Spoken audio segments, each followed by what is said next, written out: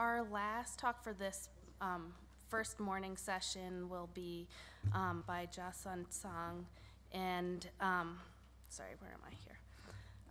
Jia-sun is a senior paintings conservator at the Smithsonian's MCI. She has an MS degree in art conservation from the Winterthur University of Delaware program and an MS in chemistry from Bowling Green State University. She focuses on conservation and preventive care of modern and contemporary art, and her research interests include instrumental analysis of modern materials with FTIR, Hyrox microscope, and SEM. In her most recent and ongoing collaboration with the National Museum of African American History and Culture, she led a team to analyze and restore the entire collection of paintings in the museum's visual art gallery. Today, she will be speaking about a case study, the structural conservation of a painting affected by metal soaps formation. Please welcome Jia-sun.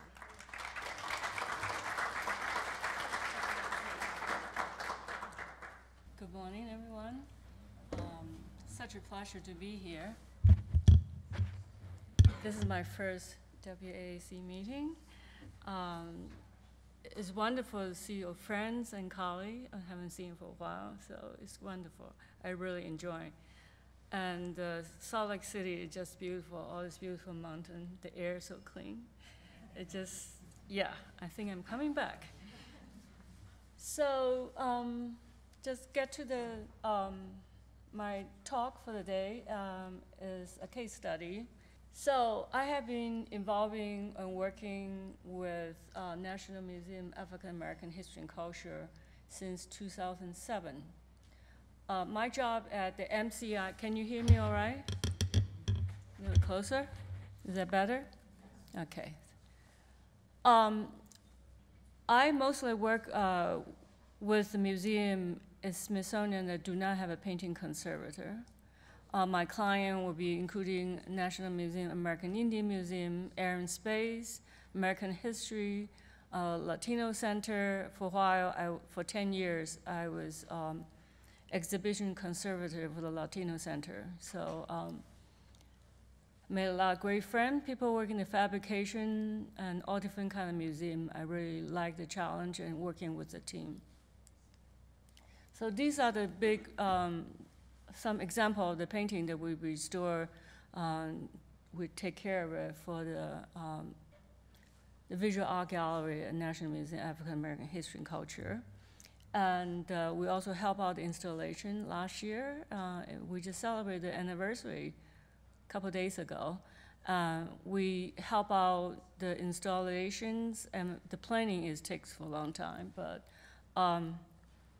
when we're actually on site for 3 weeks, including hang every painting and put the security system behind, working with the security, working the housekeeping, working with everyone. So it was a wonderful experience, and people come back, realize that we had such a wonderful team, and most of the people help out is my colleague from my years working in Smithsonian. People just work together. It's wonderful. These are the visual image of the gallery is rather small, but the material is very challenging. What we try to do is, for the project, we have intern and contractor working on this. What we try to do is do the most initial investigation by the conservator. And for that, we can formulate our question and then take to the next level working with the conservation scientists. I mean, they're all busy, have other commitments, so we try to do as much as we can for the initial investigation. This is one of the machines, we got this a couple years ago. It's really wonderful, Hyrox. Quite a museum have this, conservation facility had this Hyrox 3D image. We do a lot of investigation close out with this. So right out, I'm just mentioning all the contributors that help out with this particular painting case study. As you can see, we even including the people in natural history who did most of the SEM work for this project. For the stretcher part, we have people working in fabrication. mount maker, cabinet maker, and furniture conservator. So without all these people, there's no project. Couldn't possible have anything done. So this is the painting, Robin Eagle's Nest by Robert Scott Duncanson. The painting was 1856. This painting come from a private owner, actually never was on the market. So it was very lucky for the curator was able to secure this painting. The only thing this is a little before treatment shot. The only thing the owner did is to have the painting spiff up a little bit, which means probably some sort of coating was put on it. And that's the one caused a lot of yellowing and darkening. This is what the back painting looks like. It's just incredible. We were able to get a painting without any lining canvas from 1856.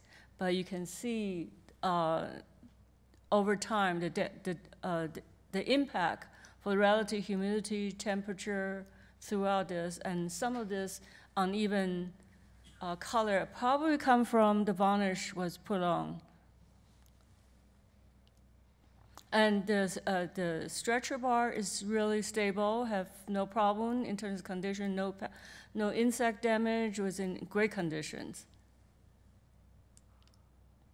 So we were lucky to have the imaging specialist to do infrared, just looking around, and you realize this two ego almost add up to the drama, the whole composition probably was kind of last minute decision, because it's very thinly painted, was on top of all these rock formations. So there are little composition changes in the foreground. This painting is supposedly, I understand it, is the location in Cincinnati. And I lived in Ohio for a while, and I think I visited Cincinnati a couple of times. I don't remember, I've seen these rock formations. But anybody can tell me I'm wrong about it, but we've been looking around, and people from Cincinnati, have you seen rock formation like this? Duncanson made this painting after his trip in Europe, so he knew a really wonderful traditional landscape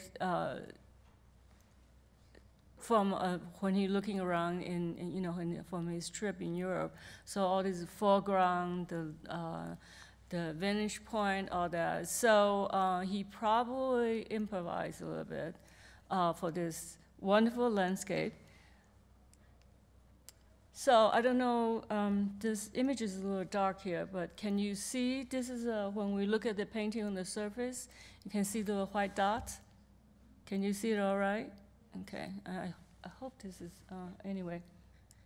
This is a close-up look of this white dot. And initial investigation, we realized that this painting has a lead ground. And from talking to geologists at the Natural History, they know there's a mine for lead in Cincinnati, Ohio Valley area.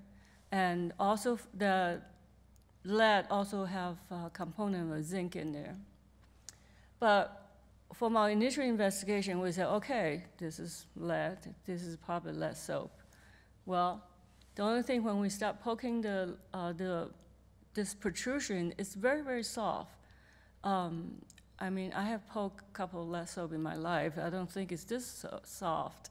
So it gets me kind of worried about what is this. Also, this white pus can easily be removed, can shear off the top. So you can see some of them already. The top is shear off. You can start to see the ground.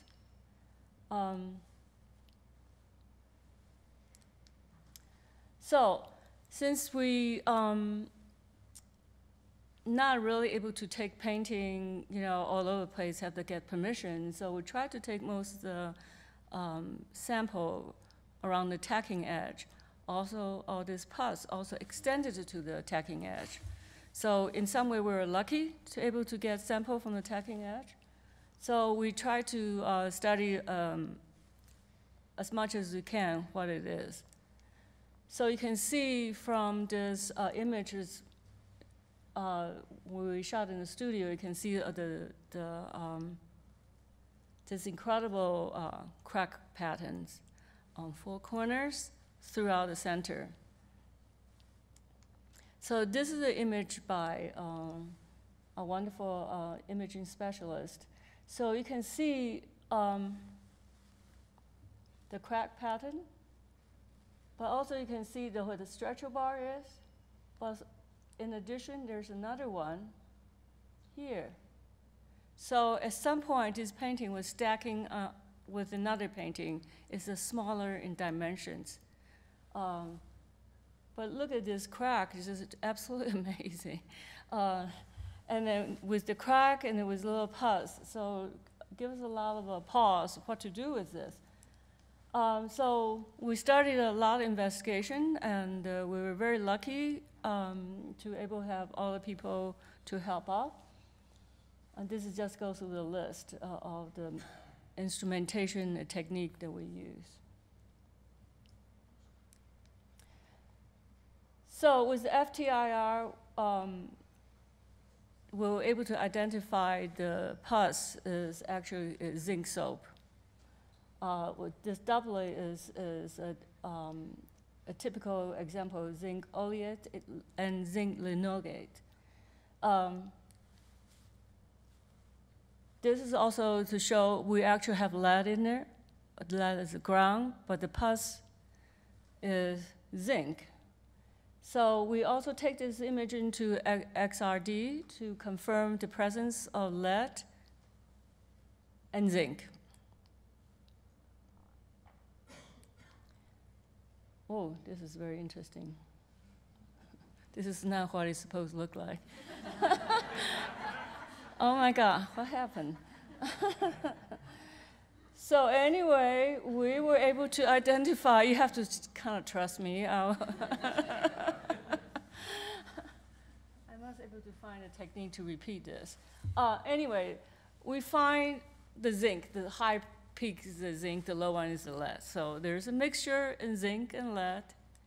And you can see this white cloud. This is the lead ground. This are the zinc. So the protrusion we saw are the zinc. There's no, they're not lead. There's some portion of it, but it's not. So the chemist took this further to do the XRF mapping. And you can see all this high spot and matching with the zinc. So the reason we spend so much time to figure it out, because really wish it's the zinc soap. I mean, lead soap, not zinc, because we've been looking at the literature and couldn't still figure out why only the zinc soap, not the lead soap. We find no lead soap. So with this one, with SEM imaging, we actually have a satellite view of the cross sections. So imagine this is a view looking from down. So at the center of this pus, you can see this is the zinc soap. Not a whole lot of pigment in here. And there are pigment on the side. So we were able to, there's 3 spots that we studied. They're from the soap, the satellite view, as you remember, that is all zinc. There's no lead in it. Around the edges, all the pigments, not the soap, just the pigment, is most of the lead. So another color things to the mapping with the color, you can see that the zinc is in the center, and the lead is on the outside. The pigment is lead, and the center is soap. The soap is zinc. So it took us a while to try to convince ourselves that the soap is zinc, not lead, and then we know, then our challenge left, what are we going to do with this information, and how do we proceed our treatment? The challenge is the protrusion breaks off very easily. So any kind of treatment involving pressure, weight, water, solvent, all of this, we have to be extremely careful about it. And the deformation has to be corrected because that's the request from the curator, that's what they expected. And the frame, even though it's not the ideal frame, but come with the painting, so the curator decided to keep the frame. And the stretcher is still sturdy. We can reuse it. And to fit the existing stretcher into the frame, I think is the way we should go about it. So since we all have all this restriction, so we had to figure out what to do. We cannot really put it on a hot table. Couldn't do the flattening by weight, anything. So we was able to get a team to work together. We figured out we probably have to do the mechanical corrections in some way. So it leads us to designing a stretcher bar that we can correct the deformation without doing all this lining. So we started this called the TWP2. It's by me, painting conservator, Don William, which a lot of you know him as furniture conservator, and Rick Pilasara, who is a master cabinet maker, and Patterson. So there's 2P there, so that P2. So we presented this at the AIC meeting in 2013, and I understand the post-print is still in progress. Hopefully, if you want to know more information about the TWP2 stretcher bar, all the information, detail, including the drawing, all in the post-print. I hope it come out pretty soon because it's been a while. So the idea is we are inspired by the idea is if we can move the stretcher bar independently, not the interdependent biaxial X and Y when you do the key. And we did try to correct this. It's just not very effective in the center. I think part of it because of the size. So we wanted something that we can move independently in the X and the Y directions. So what composed of this is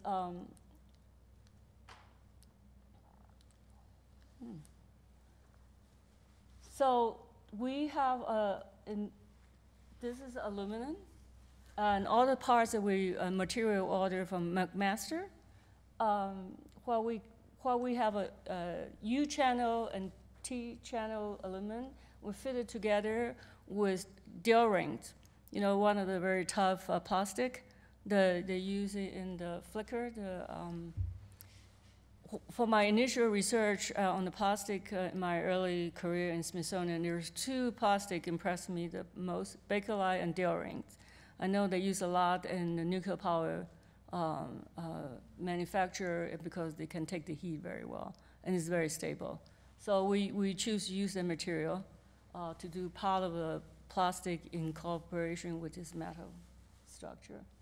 So you should actually adjust the tension, moving the stretcher bar just by turn the thumb screw right here, and here, and here. So this is one of the test samples that we did just to show what the back looks like. So we designed two things. A, use the TWP2 as an insert to work with the existing stretcher bar, but also as an artist's grade material. You can see from the turn screw here, and also you can see the plastic, the T-bar, the moving smoothly through the combination of the plastic and the metal.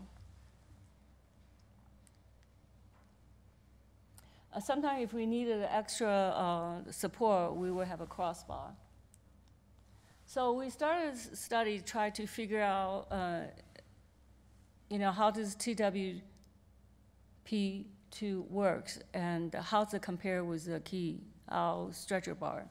So we use a very low-tech experiment. We build this box from material from Home Depot, and we put the silica cycle for 14 cycles,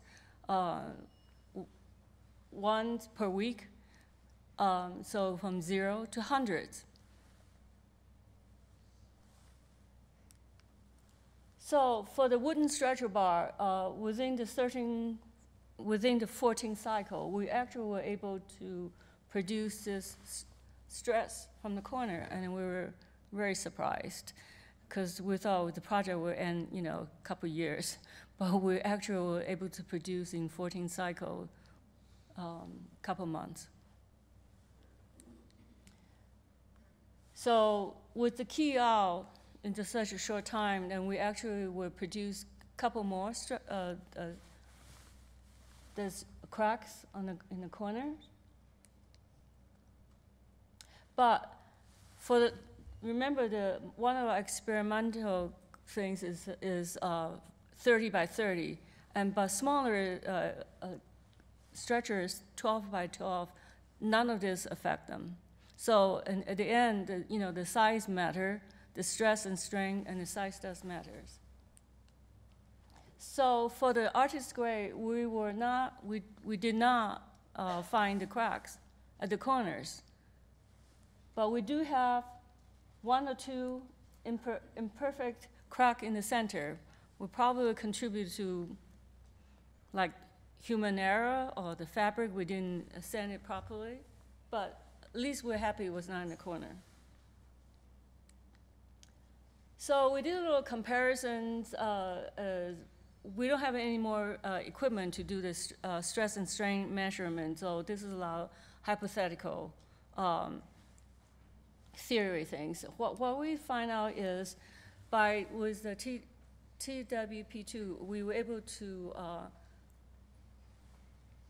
adjust the tension evenly and independently. I think that's the key. The stress on the corner is still there, is minimum compared to the traditional keyable structure bar, but it's still there. So you can see we start to remove the varnish, cut the corner, varnish is removed. We use this as an insert, working with the existing stretcher bar. And we have to put an extra crossbar to make sure it can hang properly. So the painting and before and after, this painting right now is in the gallery. And so the painting was conserved in 2014, complete. The frame was conserved 2015. The painting was in storage for 15 to 16, and it was installed in the gallery September 23rd, 2016. We keep out the regular maintenance and the survey once a month. Since November 2016, every month we go there, look at the painting. And the canvas is still stable and tall. All through this time, we never have to adjust the screw. And the zinc soap are intact and it's still there. If you really put a strong light, you can see it. But with the light adjustment, it looks okay. And we have not seen any more zinc soap growth, which I have no explanation for that. Maybe just good luck. A good environment. That's it.